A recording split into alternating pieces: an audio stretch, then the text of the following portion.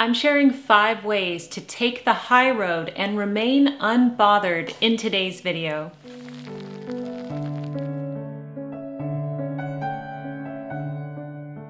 Hello everyone, my name is Jennifer L. Scott and I'm the author of Polish Your Poise with Madame Chic.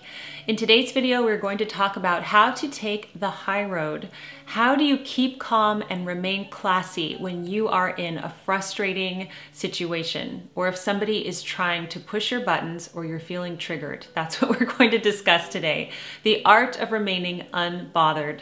Today's video is brought to us by Skillshare. You will learn more about them at the end of the video. Tip number 1 on how to take the high road and remain unbothered is to be too big to care. You need to be too big to care about this situation, this person who is trying to insult you or bring you down. In fact, you must be magnanimous. I'm going to define magnanimous for you. It means generous or forgiving, especially toward a rival or a less powerful person. This is the essence of taking the high road. Now, why are you dealing with someone who's a less powerful person? I'll tell you why. Even if they are your boss or someone who is of a higher rank than you, if they are using base tactics like insulting behavior or immature behavior, they are lacking in consciousness. And that is low-level behavior. Okay, so they are less powerful than you. If you even realize this point, you are already at an advantage. Their maturity is lacking, so you must be magnanimous. You must be the bigger person and be too big to care. Now, this does take some practice, and I personally find that it takes a lot of self-work. You must work on yourself to get to this point. If you have a low self-esteem, this might be difficult for you to think of yourself as being too big to care. But truly, it doesn't matter who you are that's watching this. It doesn't matter what your age is, what your net worth is, what you do for a living. I want you to think of yourself as being too big to care about the fact that someone is insulting you. Now, this doesn't mean that we're just doormats and we let people be terrible to us and we don't do anything. That's not it. You'll learn as we go on through this video that this behavior of taking the high road allows you to ultimately win. Tip number 2 on how to remain unbothered and take the high road is to repeat the following affirmation: none of these things move me. If this sounds familiar to you, it's from Acts chapter 20, verse 24. And St. Paul said this when he was going through some major storms. But it's one of my favorite things to say. I say it out loud or I'll say it in my head when I find myself in an extremely stressful situation where I'm wanting to act out and not maintain my composure and my poise. None of these things move me. I even shared this with a good friend of mine, and when we see each other during the week, we start laughing and we say, well, this happened, but I just said, none of these things move me, and I was able to get through it. And it's true, there is something wonderful about this affirmation. So if you find yourself in a stressful situation where you seem to not be able to see out of it, or if someone is just, maybe someone at work has been on you all day or really causing trouble with you, just say in your head, none of these things move me. This really helps with number 1, to make you feel too big for the situation. Magnanimous. Tip number 3 on how to take the high road and remain unbothered is to not magnify the problem with your attention. I'm going to read a quote here. It's from William James, and he said, "My experience is what I agree to attend to." I'm going to repeat that. My experience is what I agree to attend to. So what do you want to attend to? My key takeaway with this is that you are in control of the experience that you have.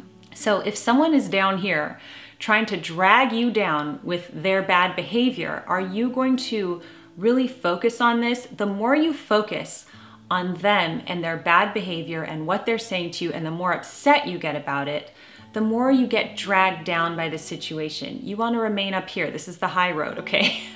So if you remain up there, you must not dwell on it. You must not fixate on this problem. You must keep your mind high and elevated. So the best way that I find to do this is to immediately forgive them. immediately forgive them. In my head, in my heart, like legitimately. And it's hard. If someone does something to you or says something to you and you feel anger toward them, the last thing you want to do is forgive them and ask God to bless them, right? Honestly, it's the last thing I want to do. But just trust me on this. When you do that, you forgive them. You have charity toward them. Then you can free up your mind to think about lovely things. Okay, but when you dwell on it, when you put so much attention on this problem and you fixate on it and you tell everybody about it and it becomes this big thing, then that is what you are attending to. That becomes your whole experience.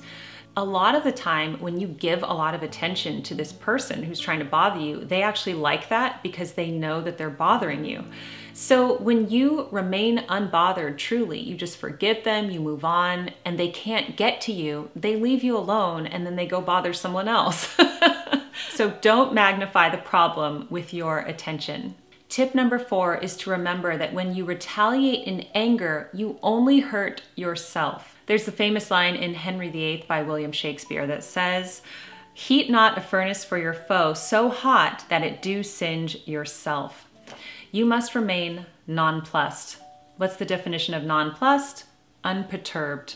Don't be perturbed by this situation or this problem, because when you retaliate in anger, you singe yourself. You don't singe the other person. In fact, like I mentioned in the previous tip, they're probably happy that you got so mad. I know this from experience. When you react in anger, you do not look good. In fact, you come off as the bad person when they're the one that did the thing that started it. Also, typically, the people who are causing trouble never see your side and never will. You should give up on trying to win them over. Simply do not react and don't singe yourself with anger. For tip number 5, I saved my favorite for last, and that is a quote by Florence Scovel Shinn, who said, "Your ships come in over a calm sea."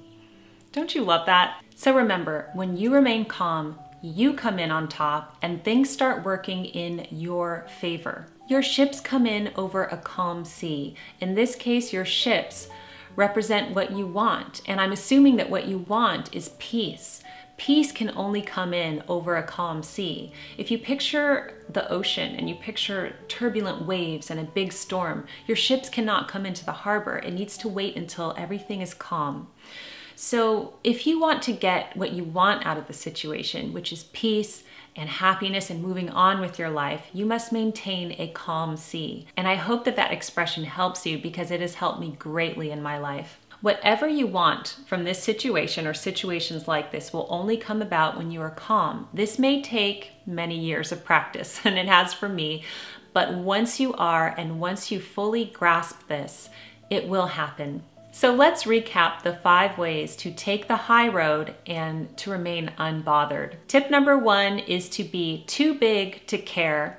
Tip number 2, repeat the affirmation, "None of these things move me." Tip number 3, don't magnify the problem with your attention. Tip number 4, remember you only singe yourself when you act out in anger. And tip number 5 is to remember that your ships come in over a calm sea. I hope that this video gave you inspiration to keep calm and remain classy in your own life. Let's do this together. How much does the world need this? And now a word from our sponsor. So you know that sophisticated people are always learning, and Skillshare is an online learning community with thousands of inspiring classes for anyone who loves learning and wants to explore their creativity and learn new skills. You can invest in yourself and your personal growth. They have classes on everything from creative writing to art and craft tutorials, journaling classes, video editing. I recently took a food plating course that was very interesting. And then I had the idea to see if they had chess lessons on Skillshare, because I never learned how to play chess and the kids really want to learn. Ben already knows. But we want to take an online class on Skillshare. So we're going to be taking this beginner chess class by Arnie Collar. How cool is that? So the first 1,000 people to use the link in my description box and my code, The Daily Connoisseur, will get a 1-month trial of Skillshare. Thank you for joining us for today's video. For more inspiration, check out my etiquette book, Polish Your Poise with Madame Chic. And in the meantime, keep calm and remain classy, and I will see you in my next video. Goodbye.